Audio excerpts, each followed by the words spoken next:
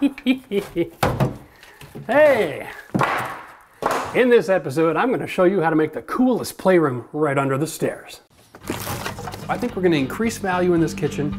This is not acceptable. And that is money in the bank. This is where it gets fun. Fire in the hole!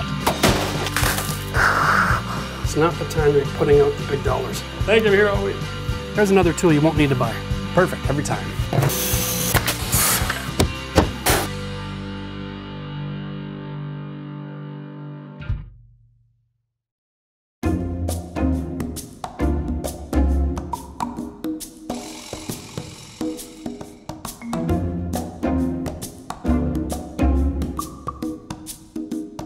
One of the most underused spaces in the entire basement is right here under the stairs. This is an awesome opportunity that you have to create a place for your kids where they can be messy and dirty and creative and wild, and it's not going to make a mess of the rest of the house. So what we're going to do in this episode is show you all the important elements of how to design something like this space and then how to build it so your kids are going to just love you. Well, here we go. Now we might have to do something with the height of this door. It might be a little bit low, but here's the basic idea. Underneath every flight of stairs has got a huge amount of space, and most people use it to put old tile or paint that they're never going to use again under. Let's face it, that stuff just goes in the garbage. So if you get rid of your garbage, now you got a room to put in a playroom. And the only thing you have to do in here that's any different is just extend your flooring, put some drywall on the walls, and then paint the walls in one of these two products. This is whiteboard paint. It's a two-part paint mix, and it does about 60 square feet. This is chalkboard paint. Again, it's a one part, but it does the same, about 60 square feet.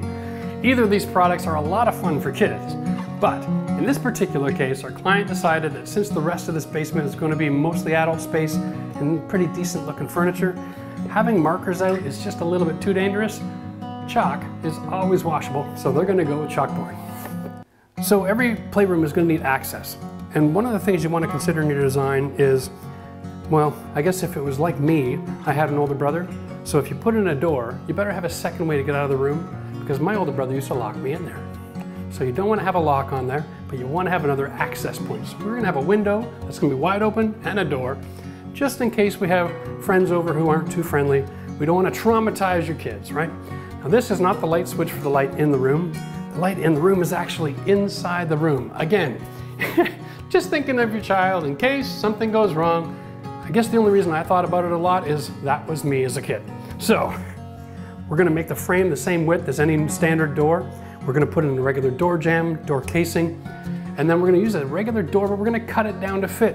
That'll allow us to put a passage knob set, which can be operated from both sides. Everything's going to function like normal. Very simple and easy. The fun part here is we're going to make outside of the area here look like the outside of a house. It's going to be shiplap, a little bit of trim, just gently nailed to the wall. And in a few years down the road, when your kids outgrow the structure, you can just peel all of this off the wall, little touch up, and paint it back in. And now it's just going to be a storage room again, but it's dual function. So in the meantime, while they're young, which is only for a little while, have some fun and make them have a really awesome time. Well, as you can see, this sort of thing is a real labor of love, but the things we do for our kids, eh? All right, now, generally speaking, whoop, you need to learn how to measure. There we go. Now, as you can see, working in a space like this can be difficult. The other wall has got wiring running all the way through it, so I have to bring everything through this hole for the door. A little maddening cutting everything in half size, but it gets the job done. The other features you're going to want to see is we're not covering the actual stairs. It's a curved landing here. The amount of energy it's going to take to put a ceiling on this area is absolutely incredible. So in this case, the client said, leave the ceiling off. It'll give them lots of height in here and the illusion of space, which is fun. We also have a marine light on the other wall, right there. And that's a special kind of function light. So the glass is actually really strong and tempered behind its actual metal framing. That's just for safety so that you can't have an accident. Electrical code requires something like this in a small space or a closet. So we're more than happy to comply with that. And then all you gotta do is just let your imagination go crazy. This could be a castle or a fort, or it could be a ship. In this case, it's gonna be a house, but you get the idea. Yeah, you know, working in this place makes me feel like a kid again. But look at all the space we have in here. This is awesome. So somewhere down the road when your kids outgrow the space, no problem. You got room in here for a floor to ceiling cabinet. You can do this as dry goods storage, or you can start becoming a prepper. So really, we're almost finished. We have to roll our chalkboard on the wall, a couple little pieces of finishing trim, a couple more pieces of flooring, and we got to trim out our window and door. Then we're going to work on the outside. Hopefully, by the end of the day, this is all finished.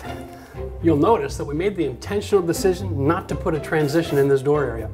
Now, traditionally speaking, in a space this big, you want to transition every room just to help to minimize your risk of buckling of the floor during expansion contraction seasons. But this area here is right in the middle of the house. Shouldn't have a contraction issue, and we didn't take it all the way to the end of the stairs. It looks like it, but it's about 1.5 inches shy of the step. So since boards usually grow in their length, not their width, there's actually a lot of room in here for this floor to make adjustments with temperature and moisture content. So we're really not that worried about it. And let's face it, most transitions that are made for laminate flooring are really just paper wrapped MDF and aren't likely to stand up to the wear and tear that kids with shoes running in and out of here is going to bring. So by doing it this way, we have just the finished floor, which is a really high quality laminate and has a nice 30, 40 year finish on it, and it should outlast the kids.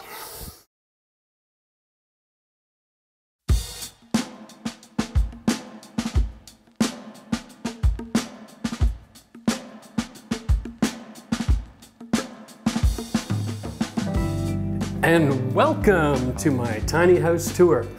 We're giving a quick little update on our project underneath the stairs. As you can see, it's starting to look a lot more like a little house, which is kind of cool, because that is the point. What we've gone with is a New England style home, very simple square trims and a little shiplap wall to mimic some siding. And what we're gonna do today is we're gonna cut the door and install it just on a piano hinge, nice and simple. I don't wanna have gaps here where fingers can get stuck. So by going with the piano hinge, it makes it a little bit safer for the little kids. And then we've also got to finish our trimming on the inside, get the chalkboard walls put up, and we'll be able to finish this bad boy off today. As you can see in the back, I had to run a vacuum line. The clients are gonna use an inline vacuum system down here, even for cleaning on these floors. So we brought that line through. We have to build a little wall for them. Got a little bit of work to do, but the idea is simple, the plan is straightforward, and we're gonna knock this off in the next few hours, and then we'll be able to present it to the little one tonight. And we have a note. Wow, love a client who knows how to communicate. All right, I usually get emails, but this is cool. I got a picture. Cool, so they decided they only want chalkboard on the alcove section, and they want to paint the rest of this another color. No big deal. That is no problem at all. Easy to accommodate. All right. Oh, and one more thing. All of this woodwork here, it's not attached with adhesive. It's just pin nails. So at some point down the road, when the little gaffer outgrows the need for a playroom, they're able to just pull all this off and putty and fix the holes, and then just give this one wall a quick paint job. So we're gonna leave enough paint behind to do that touch up later. And if you wanna learn how to do that kind of a paint repair, you can watch our paint video. We'll put a link in the description.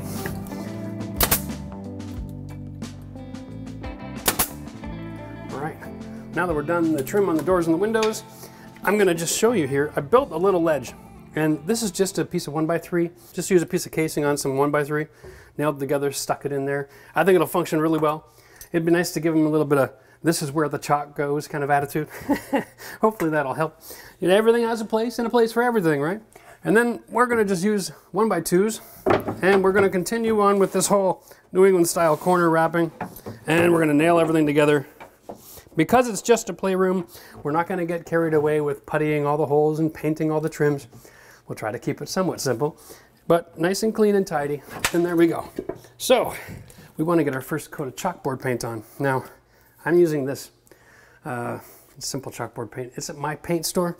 It's a solvent-based flat chalkboard paint. So what that means, of course, is that you don't want to shake it. Alrighty. Oh, oh, oh. Look at that. That is just thick as mud. I have not worked with this stuff before, but I was aware that it was around and I've been dying to give it a shot. And what we're gonna do after we're done making all the chalkboard is I'm gonna take a piece of 1x2 and go floor to ceiling. So I don't have to worry about how this goes on right now. I'm not going to cut it in or caulk the trims. I'm just going to add the trims later for effect. Now it suggests on the label that you put 2 coats on, but it also does 90 square feet. And since my area here is so small, I'm probably going to end up going 3 coats. That way I can avoid using a primer. Well, this is the question, right? It suggests in the product literature that you should have a primed surface. But since I'm going with 3 coats, I am not concerned. I'm just going to make sure I give this 2 hours before I come back, and it'll be completely dry and ready. Yeah, here, let's check this out. Let's see what this looks like to roll. Of course, you want to use a nice little tight piece of nap roller here. Good, good, good. Microfiber is awesome. Don't load this up too fast. You'll spray the stuff all over the place. It's just that thick. All right, let's have a quick look at what this will look like. That is awesome. Oh my God, dude. I'm starting to think of using this all over the place. You know, you could use this on the back of a door or in the pantry to keep your grocery list up to date, you know? I think every kid in the world should have a wall in their basement with this paint on it. Oh my goodness, this is awesome. You want to spark your creative juices in your kids, this is the way to do it. Give them chalk and license to be creative.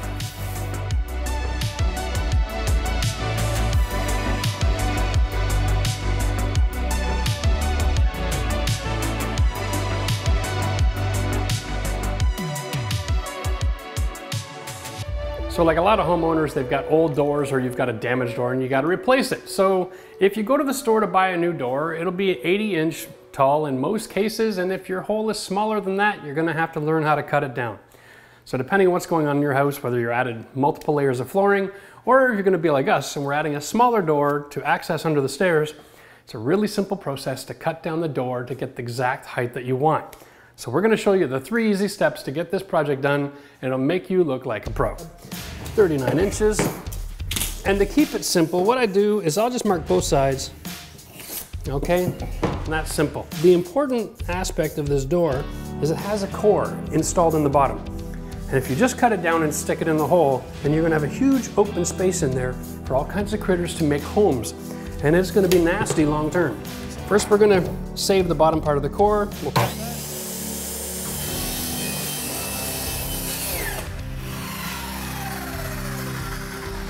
Always important to cut all the way through. Do I even have enough? Nope. There we go. First of all, I guess we should always adjust the depth of the blade so it'll cut through the whole door.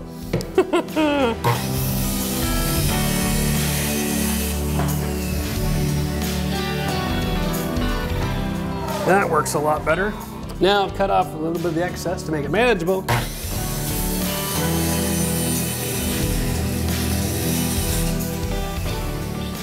You can see that's how the inside of the door is made, which is why it's so important to be able to close that up again. That's why we save the bottom of the door. We're actually going to salvage the core and then reinstall it into the new hole. So first we're going to protect the surface.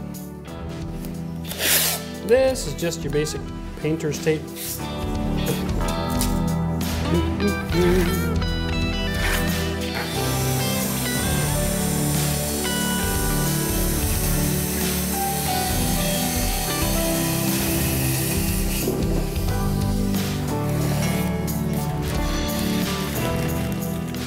So there we go. Step 1 is cut down the door. Step 2, of course, is to retrieve the core.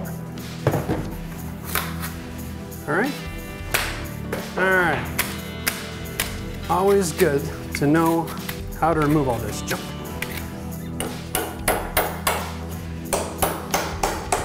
And if anybody is thinking, wow, they make doors like crap nowadays, just got to remember, this all happened because we were trying to save trees and recycle the paper.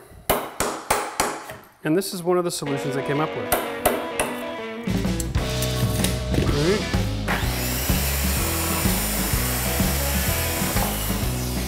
Step 1 was cut the door down. Step 2 was clean up and prep the core, cut it to size. Step 3 obviously is glue it all in place. Put a nice healthy bead on both sides so that when you put your door core in, you're maximizing your contact with the glue.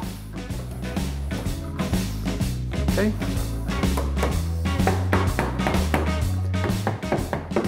If you have clamps, you can put a couple of compression clamps on there. What I like to do is I just get a little bit more creative, throw a little bit of tape. You'd be surprised how much strength is in a piece of tape. Done. Let that sit for about 20 minutes. We're ready to hang.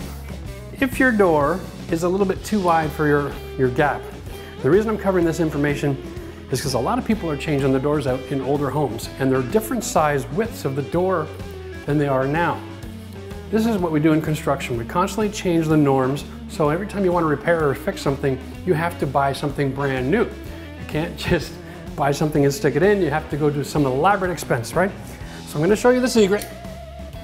And this is what we call a planer. It's a hand planer. It's a very portable tool. And what this does is it can cut down, you just adjust your dial for the thickness that you want to remove. This sucker spins really fast, and it has one 3-inch blade that rotates a few thousand times a minute.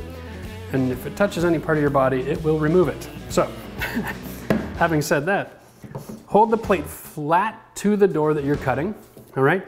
Not on an angle, or you're gonna mess up the bevel. And you just turn it on, and then in one pass, you just go right across the door.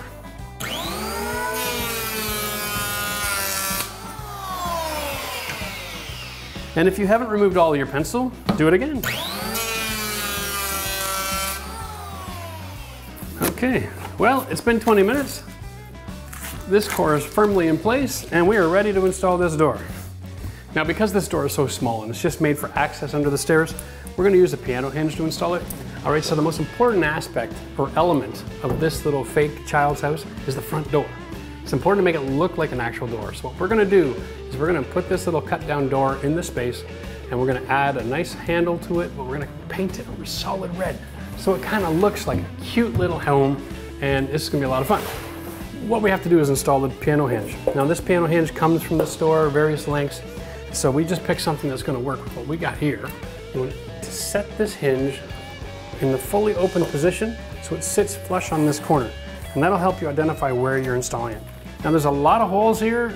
We're not carrying anything with any weight, so we don't need to put a screw in every hole, but you do want to alternate so that the screw that's on this door is not the same location as the screw on the other side going into the jamb, or you're gonna have too much restriction there, okay? So what you do is go like this, every 4. Just make sure we're in the right spot. All right, 1, 2, 3. And we're going to put screws all the way down. Now, design-wise, this is really easy because we have a jamb, but we also have this solid wood 1x3, and the piano hinge actually fits perfectly in that context. Okay, so what we have to do now is raise it up to about 1/4 inch from the top, and then to make this easier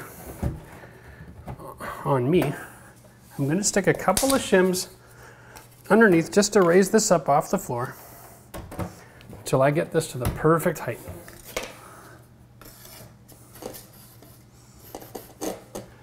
And now we're going to throw in 2 screws and then try closing the door and make sure that we're somewhat square.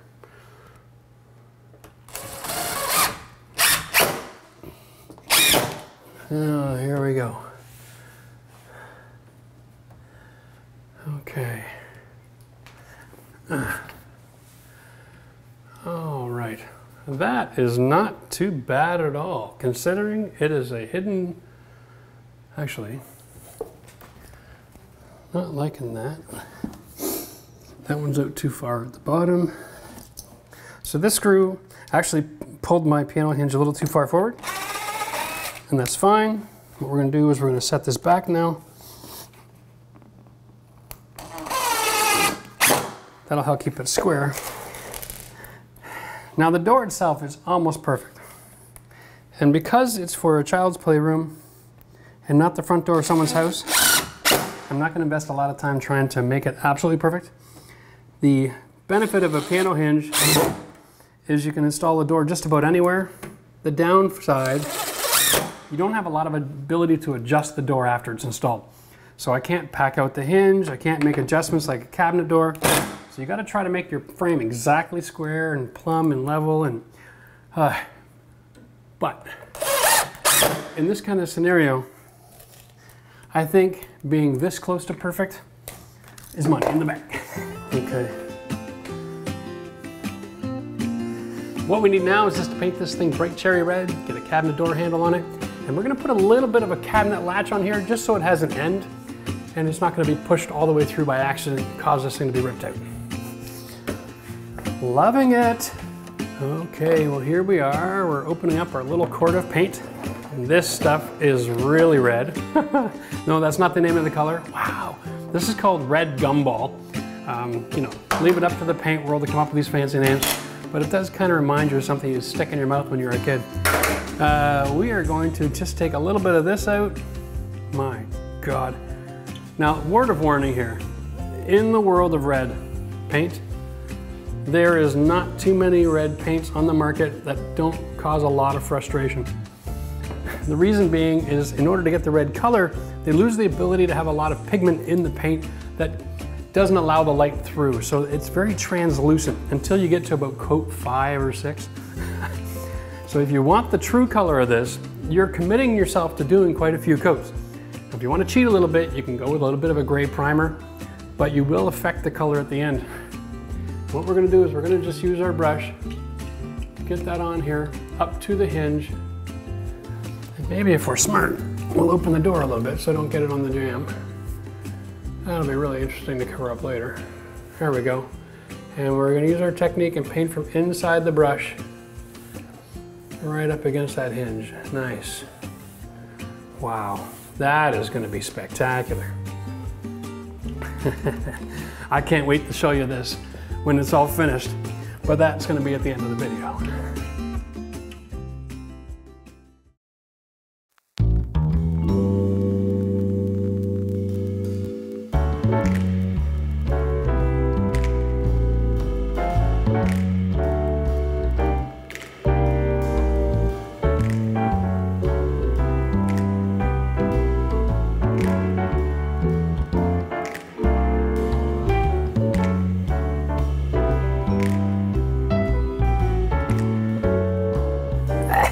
You know, one of the coolest things about having a basement is you've got a flight of stairs.